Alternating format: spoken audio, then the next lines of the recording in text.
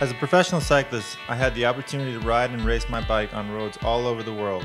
I have ridden over the mountains of France and Spain, through the centuries-old cobblestone streets of Belgium, and along the picturesque coast of California. But it's the roads of the upstate South Carolina I choose for my training in preparation for races like Paris-Roubaix, the Tour of Flanders, and the Tour de France.